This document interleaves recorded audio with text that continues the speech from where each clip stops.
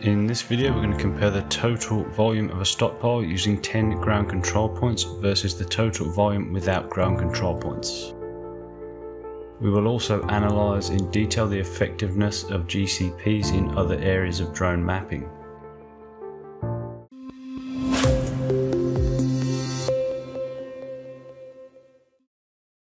At the most basic level, ground control points are always required as they introduce the element of accuracy into a survey. However, the debate still continues on whether ground control points are a necessary requirement for stockpiles or general aerial surveys of small to medium size, particularly in the mining and resource industry.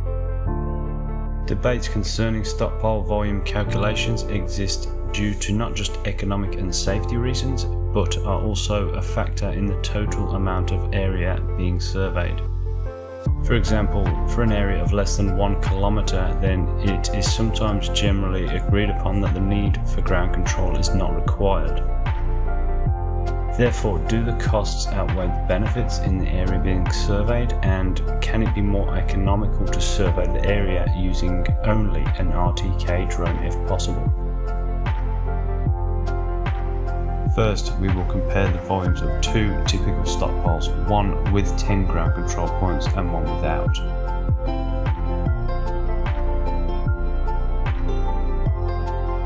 We will also add more clarity on the GCP debate as it relates to stockpiles. In the first example, we installed 10 ground control points and lined each up to its correct marker. Then, using an arbitrary but closely fit polygon, we find the total volume to be 47,413.8 meters cubed. For the next example, we will ensure all other factors being equal. We do this by renaming the file and removing everything after the installation of ground control.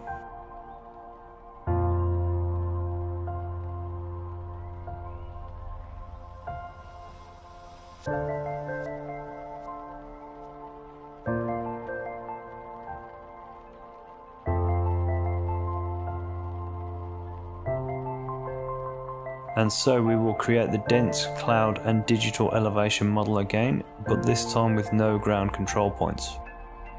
As you can see, the new dense cloud has roughly the same amount of points created. For the volume boundary calculation, we will use the same shape file. And this time we can see that the total volume is 47,343.6 meters cubed. This means that without ground control points, the total volume is 70.3 meters cubed less. As a percentage, that equals a 0.14% difference. Firstly, there are other factors to consider with this type of project. They include whether or not the RTK was being used, the time of day due to moisture content, what altitude you are flying at, what processing software you are using, whether or not the base plane is different and taken into account, whether or not you are using a GNSS or total station as opposed to a UAV survey. Having taken all of the factors affecting into account, it is not still uncommon for the total stockpile volumes to be all within around 5% of one another. As ground control points provide good elevation accuracy, usually the largest differences in volume occur when the horizontal area is extended. But due to the fact that typical stockpiles do not extend to massive areas, it can be concluded that in general, ground control points in stockpile volume calculations are generally not required. When is the best time to use ground control points? In the most basic terms, ground control points are mainly useful on projects that require high precision and high absolute accuracy.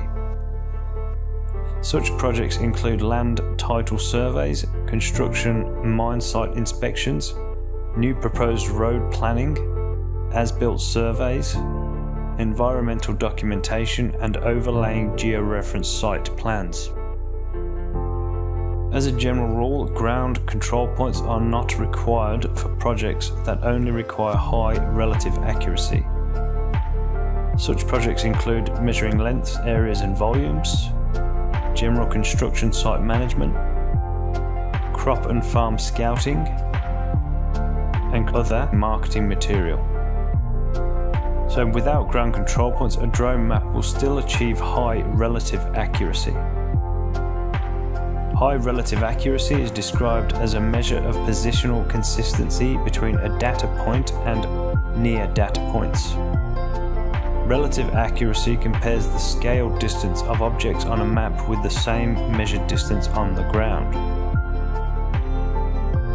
And with ground control points, a drone map project will achieve high absolute accuracy. High absolute accuracy is described as the degree to which the position of an object on a map conforms to its correct location on the Earth according to an accepted coordinate system.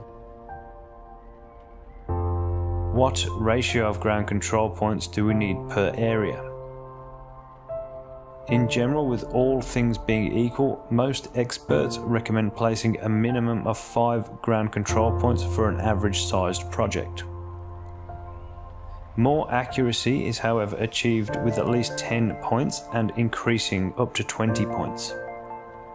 However, other experiments have shown that placing too many points has been shown to introduce diminishing returns. And according to the American Society for Photogrammetry and Remote Sensing, the recommended placement is around 20 checkpoints to achieve 95% accuracy of a site with 2 ground control points per 1 checkpoint.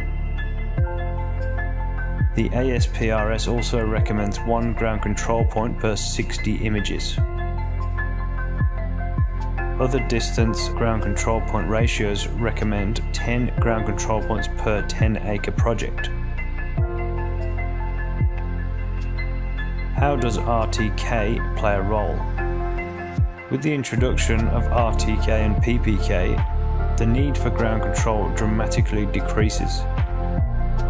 This is due to the fact that RTK collects real-time satellite data while connected to a base station to give absolute positioning.